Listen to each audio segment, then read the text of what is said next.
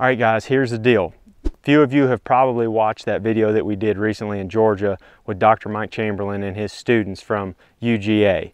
They know more about turkeys than I probably ever will. And they've been doing a ton of work down there on that WMA that we featured in that video. I'm not going to get into all the details of that video. Y'all can just go back and watch it. We'll post a link down there below. But the purpose of today's video is to let y'all know that we at THP are trying to create some sort of a fundraiser, a donation program where we can fund turkey research in the Southeast.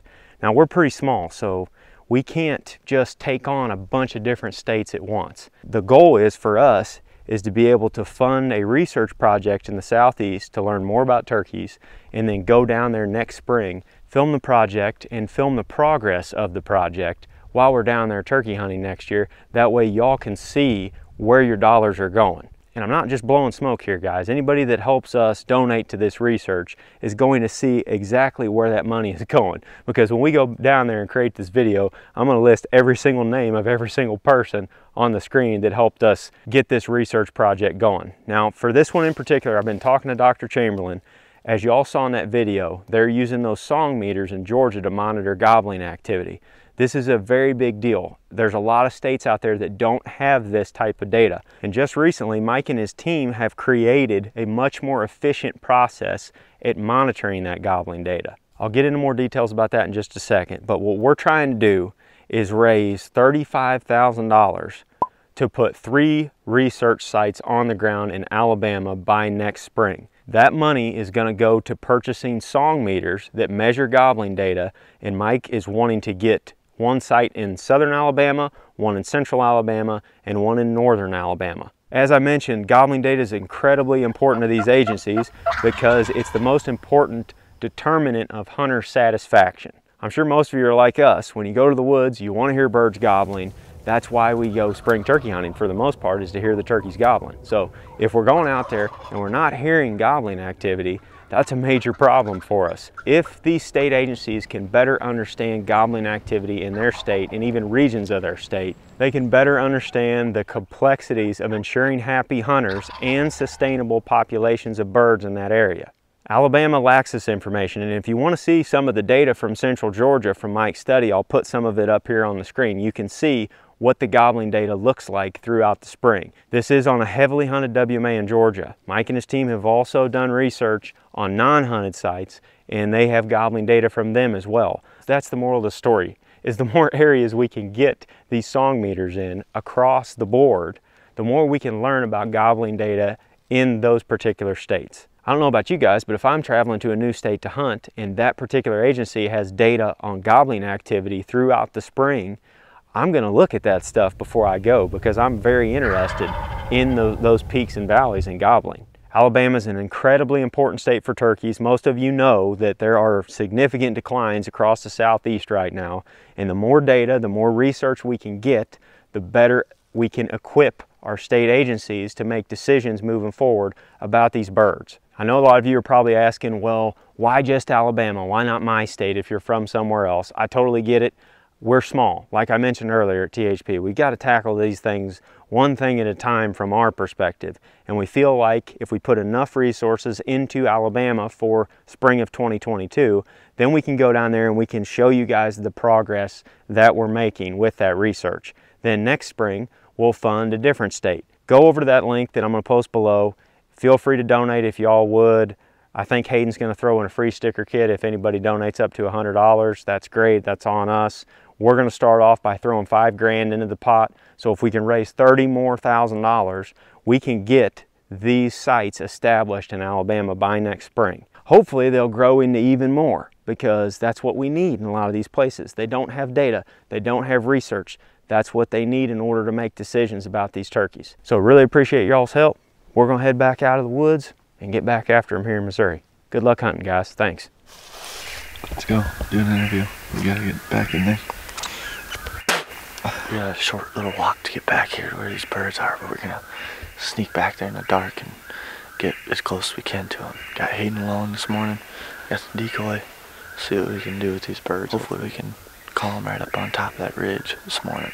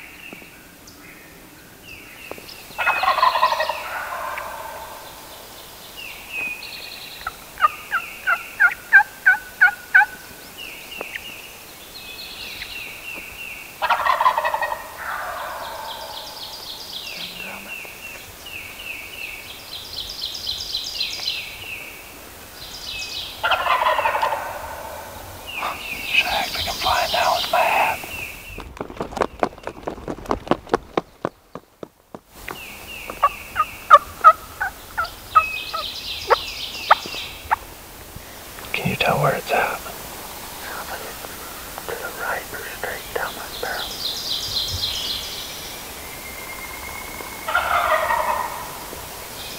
Might be two of them down it. I'm sure it is.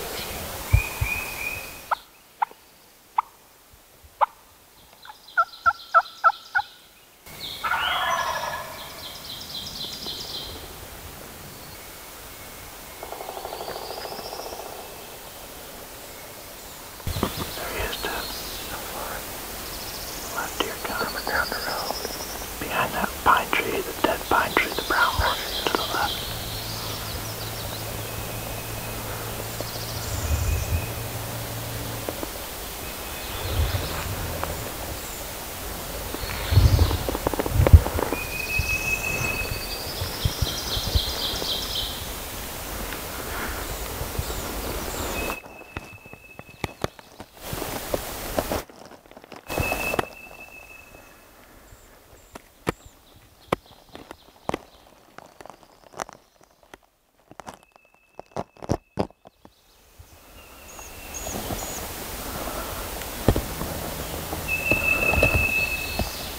I just crawled up here to look down in this bottom where these turkeys went. Didn't see them, but the bird just gobbled down in there. We're probably gonna run back, grab our stuff, get up on this ridge and try calling them up there.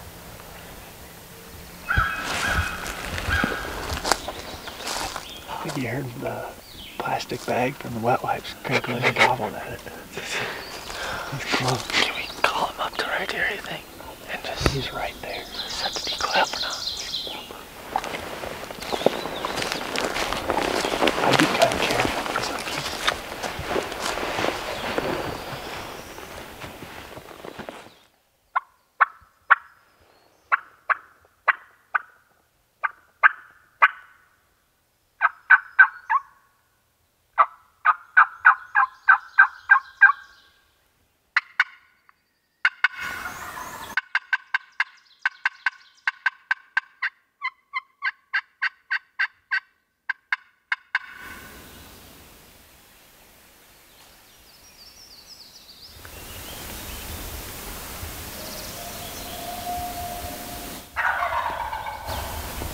Straight in. Be careful moving your back because that branch is moving too.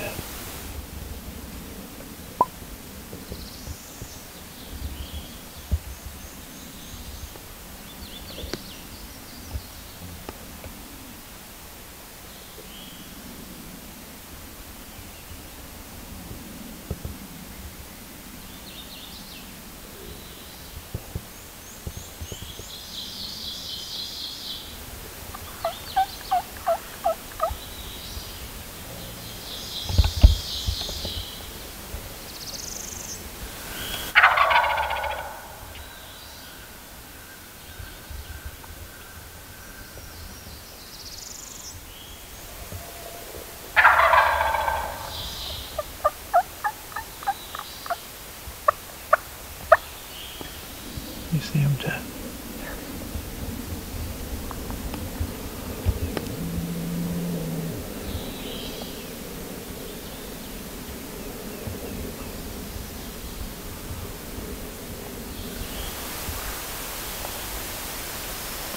Alright, well, we just had that bird within 50 or 60 yards for probably 30, 45 minutes. And it's so thick in here that we can't shoot very well.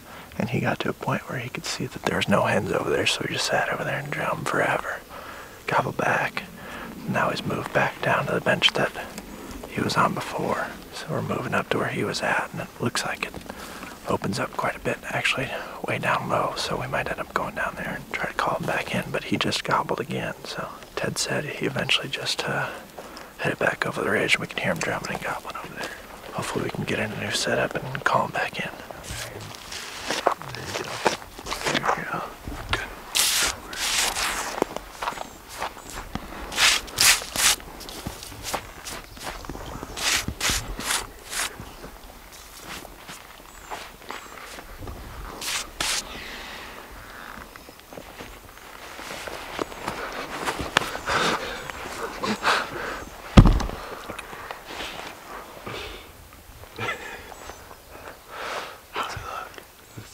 I don't have to put this up.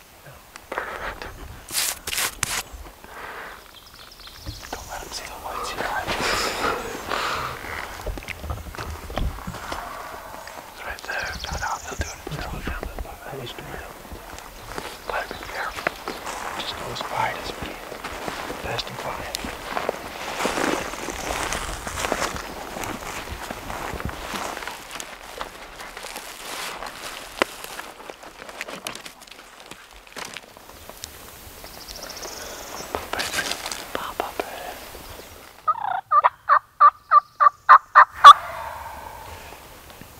Just gobbled again. He's a little bit further away than he was last time he gobbled, but now we're kind of on his level, way down this bottom where it's cool in the shade, and we got better ground to work with than this stuff up top where it's thicker. So it's gonna start working that way, and hopefully he just keeps gobbling, responding to our calls, and then eventually comes in once we get close enough, I guess.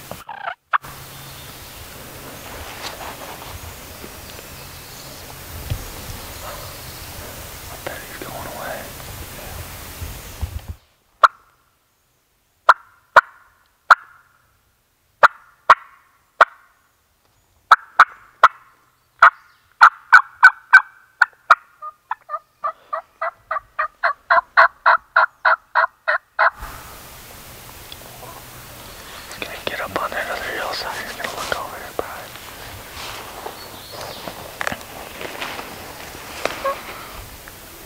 There he is, going up to the right, Ted. See him going up the hill? No. Oh, yeah. Looking.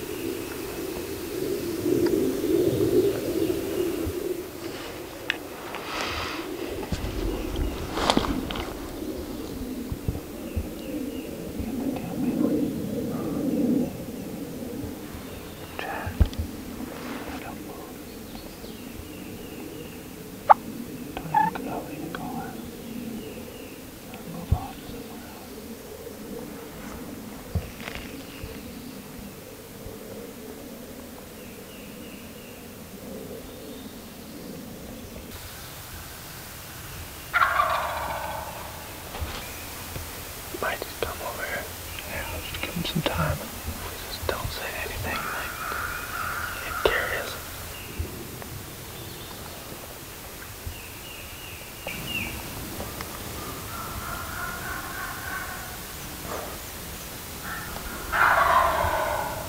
There, should we move up? He's close. Let's see what he does with that, I guess. See what he does with that, I guess.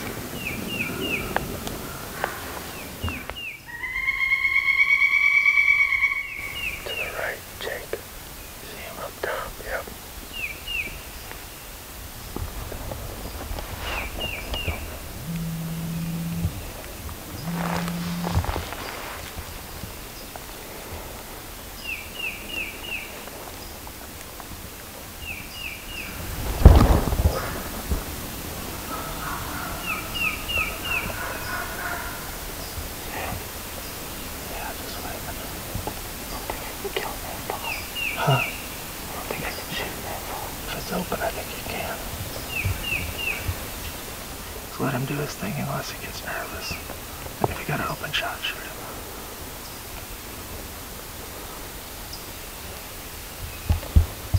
Might see me soon here too, I don't know. I got him at 32 on that. 32.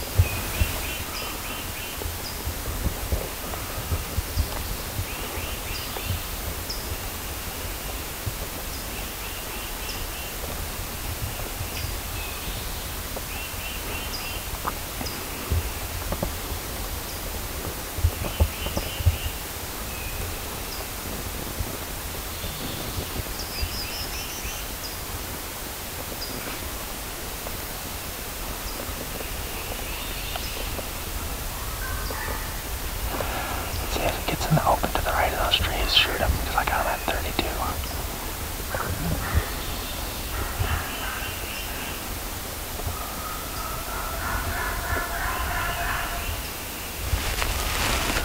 There he comes out to the right.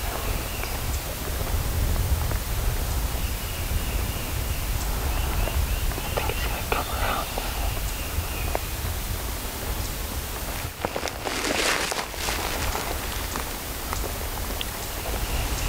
I'd kill him right there too.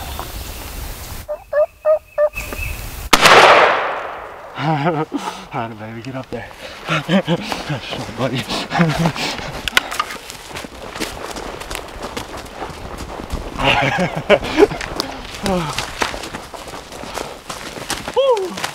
He's good, he's tough. Got a baby Hayden! How's that feel? That feels good. Yeah. You got some cinnamon face looking stuff. Attaboy. Attaboy. Awesome. Dude, look at the rope on that thing. Yeah, he's real cinnamon.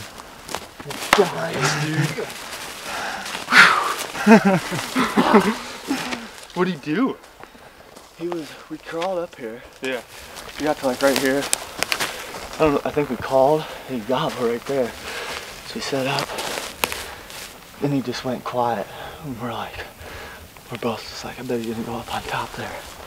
On that other hillside and look over here. Uh-huh. That's exactly what he did. He went up there. He was just looking over here, pecking around, strutting a little bit. And then he started working to the right. And you started calling. Uh-huh. And then he just eventually just worked his way. He was way up there, like 30 yards. Probably where he was sitting before when we were up top there, just went to that same place. But he was just working his way around to you. Yep. I mean, probably wouldn't come into you, but maybe he would have, but he didn't. He was definitely coming right towards you, you know. The coyote did. Really? The coyote came like 10 yards. Sweet. At first I thought, like, because he gobbled at, when I first started calling, he responded to that. And then that coyote, like, crept over the hill. And I was kind of concerned that he spooked the bird, but looks like he didn't. Good job. Thanks. Dude, that thing is, I noticed that when he was walking up that hillside, it's like, he's really like red or cinnamon. Yeah, he's got cinnamon. Yeah. I thought the same thing. He's a cool looking bird. Yeah, he's got like cinnamon. Dude, you smashed him. That's a day there. That feels good. That feels great. We were in them all Especially day. after yesterday. Yeah, The that's whole what I mean. morning we were within 150 yards of this turkey. Oh, yeah. Probably. Oh yeah. And yeah, I think that He is the came one in that and came in and strutted. spooked, or kind of called him in like 3 different times. Kind of similar to that bird yesterday. Maybe, like I said, maybe that's just his thing. He comes in, turns around. That was a good idea to have Hayden call like that. Yeah. Good job. Yeah, you're welcome. It was because he wasn't gonna come into what he wasn't gonna come exactly where the call where the call's coming from. Yeah, just he was enough to he was try gonna and hang pull up. it him. That's what's over to nice him. about that's what's nice about having somebody drop back is they're not expecting to like I guess he looked down here a couple times, but he was never like looking for us. He was more so concerned about where the column. I thought maybe he'd go right up over top, but then it's like he's not gonna do that. He hasn't done that all morning. Yeah, he was just gonna circle, and he doesn't want to go on top because it's thick too. So he's just circling around. That's what I was gonna say. That's why it makes sense. He's just spending his whole day down this bowl. And this is perfect down in the shade. And he's got stuff that's not burn, creek, everything you can need, and then you can't be heard very well from the road down here either. Yeah. Like this is one of the only spots that we haven't been hearing. This is about as far from the road as you can get on this side of the river. Yeah. Well, that was a fun one. That's exactly, those are the fun hunts, and it's just like pick away at them. And eventually you get them. Glad to hear the gun go off. Me too. Heck yeah. All right, we're just getting back to camp. Warb texted. He said, "Y'all get him?" I said, "Nah." And then he said they battled one for 6 hours. Scotty missed him. Said, "What's your plan now?" I told him we're heading back to camp, and they're here too. So they don't know that we got one. It's always fun to mess with Warb. You guys got face paint? Oh yeah. Fresh burn face paint. Yeah. Oh, nice. Sparkle from the trees. Yeah! Woo! Cinnamon phase. What the heck, brother. bunch of liars? We just got him right after you called. Yeah. You guys hit this bird on the highway? I just texted you and all I got back was nah. He's like, you have any luck? Nah. So that's what they look like, huh? Dude, color phase. Red phase bird. Red phase. It's only the third time he came in today. Third time he came in. Boy, we just have got some similar stories, don't we? I got more gray hairs after dealing with this thing. Oh man, lemon bird, just hardcore lemon bird. So we were just like, screw it, we'll sit here. And he's gonna come up and you're gonna have to skull cap him because that's all you're gonna get. You just hear him walking right there. I mean, from here to the front of Jake's car, just right over the over the ridge. I had my gun like pretty much pointed in the exact spot the whole time. Yeah. But there was like some logs like that, you know, and I'm like, he's not gonna try to come through those logs, you know, probably just circle around. So I pointed my gun to where I thought he was gonna pop out, you know. By the time his head popped up in my original spot, I had to do it, you know, make a move like that. Got it. End of story. Yeah, it was a pretty rough one after fighting with him all morning. Drew myself from my bed, painted on that shiny car the letters RCMP. Feel a little aching in my head. I got my help, John B. Stetson, got a bottle